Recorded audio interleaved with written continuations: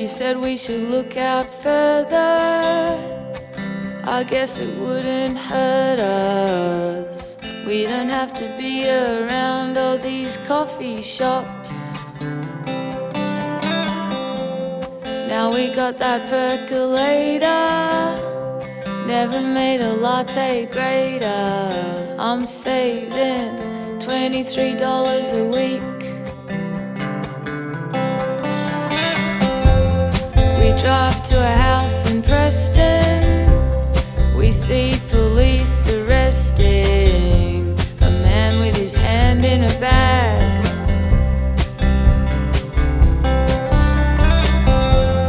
How's that for first impressions?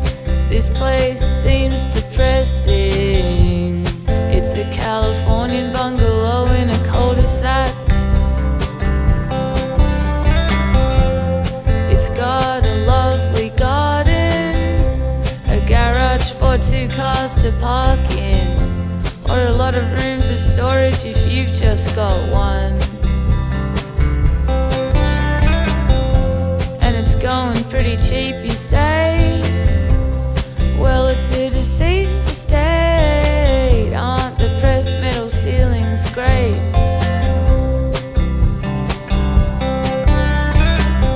Then I see the handrail in the shower, a collection of those canisters for coffee, tea and flour, and a photo of a young man in a van in Vietnam.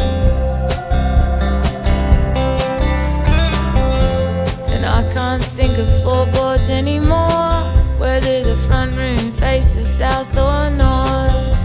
And I wonder what she bought it for.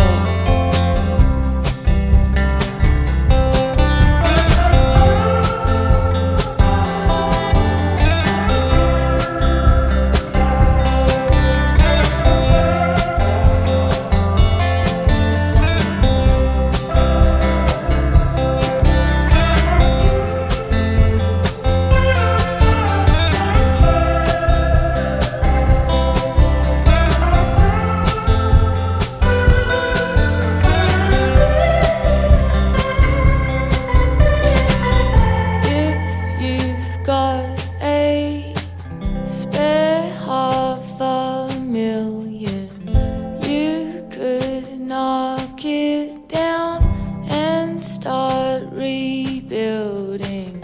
If you've got a spare $500,000, you could knock it down